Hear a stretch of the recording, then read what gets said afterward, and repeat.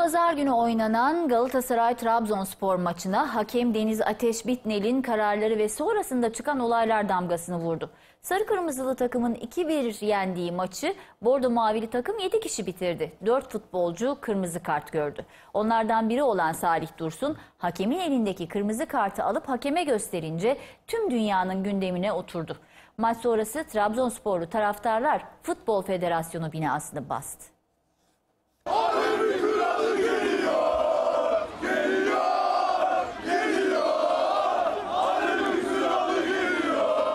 Penaltılar, kırmızı kartlar ve tartışmalı pozisyonlar. Galatasaray-Trabzonspor maçını hakem kararlarıyla bordo mavili futbolcu Salih Dursun'un hakeme gösterdiği kırmızı kart damgasını vurdu. Olaylı maç sonrası Trabzonspor taraftarları ise Türkiye Futbol Federasyonu binalarını bastı.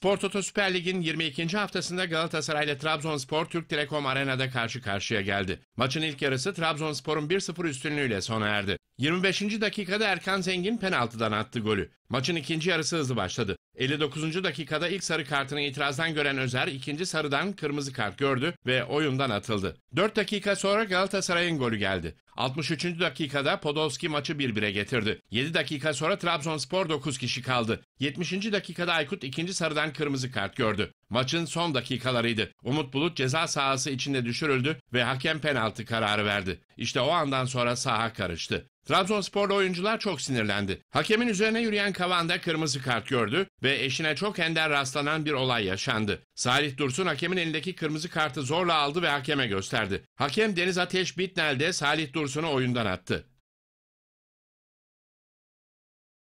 Trabzonspor 7 kişi kaldı. Penaltıyı Selçuk gole çevirdi ve son dönemlerin en olaylı maçı Galatasaray'ın 2-1 üstünlüğüyle tamamlandı. Maç bitti ama olaylar ve tartışmalar bitmedi. Hakeme kırmızı kart gösteren Salih Dursun sadece Türkiye'nin değil, dünyanın da gündemine oturdu. Gecenin en çok konuşulan ismi oldu. Dış basın Salih Dursun'u manşetten verdi. Hakeme kırmızı kart gösterdiği ana ilişkin fotoğrafla birlikte Türk futbol maçı kaosa sürüklendi başlıkları atıldı.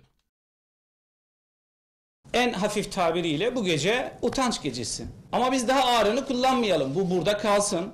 Maç sonrası zehir zemberek açıklamalar yapan Trabzonspor Başkanı Muharrem Usta, Türkiye Futbol Federasyonu ve Merkez Hakem Kurulu'na yüklendi. Hedefinde maçın hakemi vardı. Deniz Ateş Bitnel. Sen bundan sonra git nereye gidip fitness merkezin var ya git orada ne iş yapıyorsan onu yap. Hadi çekil artık buradan. Senin bitti. Senin hakemliğin bitti. Yarından itibaren nereye gideceksen git ama biliyorum fitness hocası olduğunu. Git orada hocalık yap sen. Maçın hakemleri stadı polis eşliğinde terk etti ve peş peşe saldırı haberleri geldi. Bordo mavili taraftarlar Türkiye Futbol Federasyonu'nun İstanbul İstinye'deki binasıyla Trabzon'daki binalarını bastı. Öfkeli taraftarlar binaları taşladı, camları kırdı.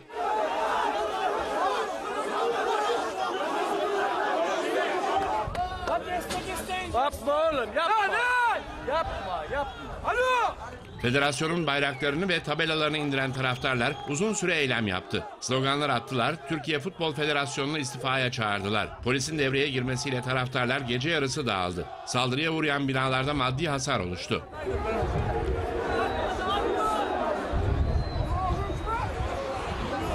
Trabzon geceyi ayakta geçirdi. Binlerce taraftar havalimanına akın etti. Yollarda uzun araç kuyrukları oluştu. Bordo mavili takım coşkuyla karşılandı.